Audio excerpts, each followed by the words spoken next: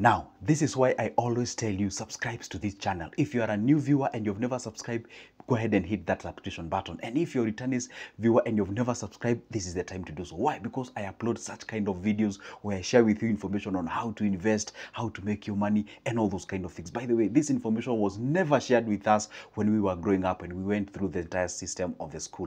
Today's topic is about smart way to never pay your rent. Can you imagine that? Last time we talked about the land, the other time we talked about the cars. Now we're talking about how to actually hack paying your rent. And by the way, guess what? Stick around, watch this video to the end, and by the end of this video, I dare promise you I'm gonna live in a situation whereby you'll be like, wow, I didn't even know that exists. Okay, let's get into the business. And by the way, make sure that you hit that like button and comment down below if you did benefit. Say, I benefited out of this video. Let's get into the business. Now, here we are. We all know, me, you, and anyone and everyone out there, there is something that most of the people tend to hate.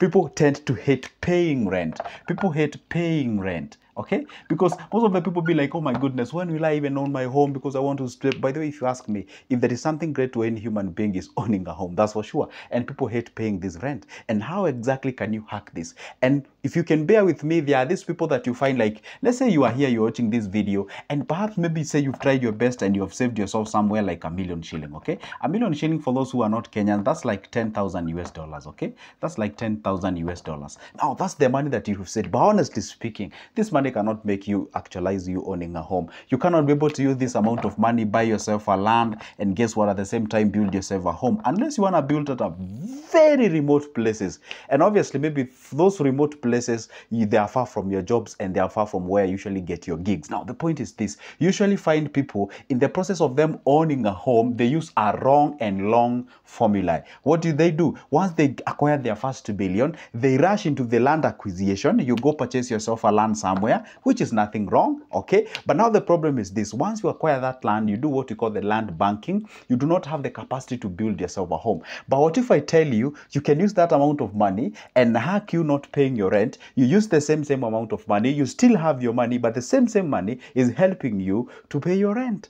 There's a reality, there's a fact. And then later you can accumulate it until you reach to a certain particular point. Now you can take that money and empty into a land acquisition and also building your home. And I'm giving you real examples that I personally do, some other friends of mine do, and a couple of guys whom I within my circle do. So I'm not giving you things that are not yet to be practiced. I'm giving you things that are practiced, things that are known. And this is exactly how it goes about, okay? Now this is you, let's call you David. Now this is you. Today, let's call Jane. Then now, this is Jane, okay?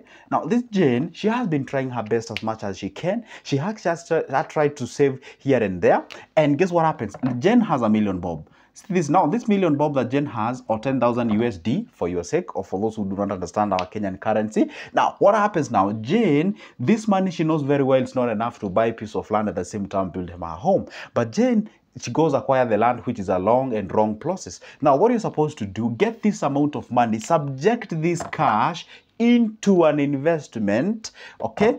Subject this money into an investment that does what? That gives you what we call the monthly returns. That gives you what we call the monthly returns, okay? And by the way, for your information, we only have one investment method that can give you the monthly returns, and this one is actually none other than an MMF. This one gives you the monthly return, because the other one that you can talk about, T-bills, this one gives you semi-annually, assuming that you go for the 1 year one, okay? And the other one is actually for the other one is about T-bills. This again gives you semi-annually. If you go to the shares, this one gives you annually, and what have you. So MMF, it's the only one that can actually go ahead, be able to fill this basket of monthly returns. Money market fund pays you each and every month, money comes in. Now, this is the point. Now, you take this $1 million bob, instead of getting the land that, yes, you're banking it on the purposes of it appreciating, but it's not giving in what we call the cash flow. And remember what I told you, cash flow is of essence. How about Jen? She does this, okay? She delay what we call the delayed gratification, but she don't want to idle this money in a bank. She still want to use this money for her to actually go ahead and pay the rent. Now, she get this money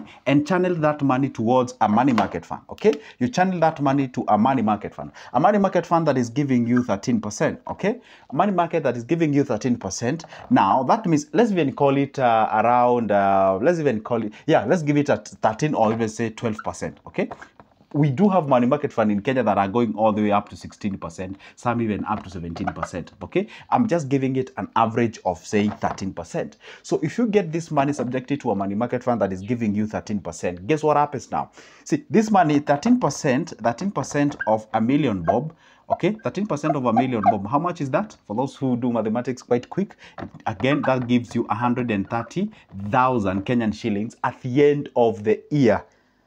Right? At the end of the year, this is where the amount of money that you get. Now, what happens now? You can get this amount of money, which is 130,000. You divide it by 12.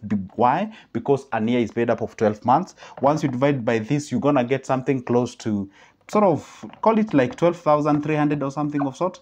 Call it 12,300 Kenyan shillings each and every month. This is the money that is coming in every month.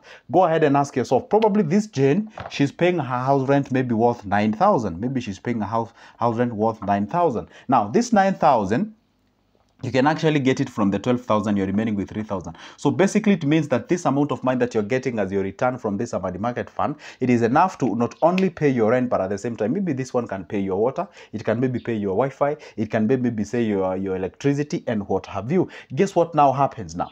This money, yeah, if you were to go ahead and buy a land, could have not actually be able to help you to pay your rent. And that is exactly the primary thing that you're aiming to get. And at the same time, it is giving you the cash flow so that at least now, what happens? I know, I'm not saying that you should never go ahead and build. No, remember one thing, you still want to go ahead and do the buildings. Now, instead of having this money lying idle in a bank, put it in a money market fund that is giving you 13%, which is 130,000, giving you like roughly 12,300 or something of sort. You can do the actual mathematics. And again, that money that you're getting, you can actually use that to pay for your house rent. And remember one thing, still your money is out there. It is still intact. The million bob is still there and is giving you some baby cash here that you are using to actually sustain yourself. All right, now what happens now? You can decide now to continue doing what you are doing before, the process and the formula that you used to actually acquire this amount of money. Keep on pumping in more money, keep on pumping in more money. Now, what exactly happens here is that you find that this amount of money that you're getting again to top up their million bob, because obviously, just like we said when we were starting this video, their million bob is not enough to actually buy your piece of land and you come up with a home. You can actually apply the same formula, do what you call the delayed gratification, and use the appropriate route to actually acquire you a home. Now, what you do instead, now the money that you're getting in, because let's say maybe you want to raise this money up to something, let's say according to your budget, probably 3 million will be enough for you to build a home and something of sort. Now, plus the million bob, let's say for the land, that gives you like 4 million. That's what you need. Instead of putting this money into a land, yeah, I know banking or land banking is a real thing. It's a good thing. It depends. If you do not have a problem with cash flow, it's okay. You can go with that route. But if you feel like, hey, guess what? You're still not able, you're not stable financially and what have you. What happens if your target is 4 million? If you have the first million, get this first million working for you and paying your rent, as you pumping in the extra 3 for you to realize the amount of money. And you can imagine this. So if a million bob is giving you 12,000 a month, if a million bob is giving you 12,000 a month, see, if you were to multiply this by 4, then it means by the time now you're acquiring the 4 million, you're getting yourself 48,000. That's for sure. You're getting yourself 48,000. Guess what happens now? This 48,000 is not only enough to pay you for your house rent, but also it's able to pay your bills and what have you. Well, it depends on their lifestyle. Maybe may not pay all your bills, but largely or large part of your bills actually is catered for each and every month. Now, when you're at this particular level, you can decide, hey, I'm going to go ahead and withdraw my 4 million, go buy myself a piece of land somewhere, and I start acquisition of my own home later. Rather than hurry, you see, there is always this kind of a hurry when people, they talk about you owning a home. Sometimes you're not even stable financially. You go ahead, take a loan against your salary to actually acquire a home, which, well, depends on who you ask. Some will call it a liability, others will call it an asset and what have you. But see, the point is this, there is nothing wrong with you acquiring a home. I totally support it. I love it and everyone out there loves it. But what we get it wrong is the formula that you use to actually go ahead and acquire that piece of property. So what exactly did I say on this video? Instead of going getting that a piece of land with $1 million that cannot help you to build a home, go ahead and put it in a money market fund that is giving you returns each and every month. And by the way, remember one thing before you even continue. This money that is in that MMF, you can actually withdraw it at any given moment, meaning that you're still liquid. If an opportunity, say maybe a better opportunity shows up than what you're having right now, you can go ahead and acquire the money and be able to do something.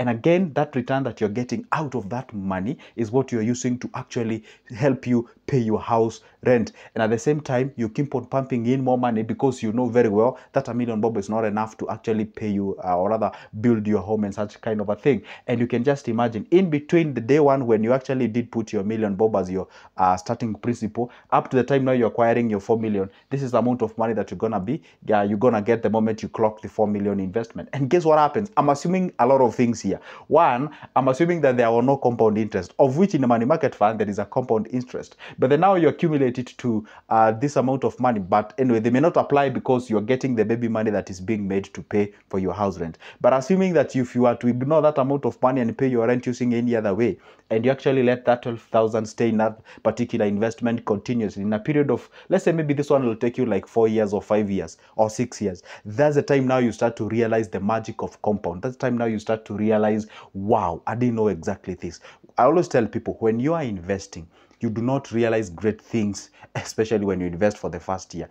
Even the second year, you start to realize, yeah, something is happening. But the moment you clock the third year, the fourth year, that's time now you start to realize that the money is multiplying like crazy. That's for sure. Okay, now remember one thing: investments are more of capital safeguards, whereby you safeguard your capital or preserve your capital preservations, if you may call it so, and it can actually help you to actually pay your rent. I'm seeing it is like a rent hacking kind of a system in a way. Did you get the point of what I've just said? And if you did, come on, tell me on the comment section. Hey, guess what? I got the point that you exactly said. And by the way, guys, if you would like to know more information about money market fund, perhaps you feel like I'm talking about a strange language or something of sort, I can promise you this is not rocket science. It's one of the easiest areas where you can be able to get started. My number is always on the description of this specific video. You can grab it, or my email is as well there. You can shoot me a call or a text or an email or what have you, and then you can be able to take you through step by step on how you can get started on this money market fund investments method.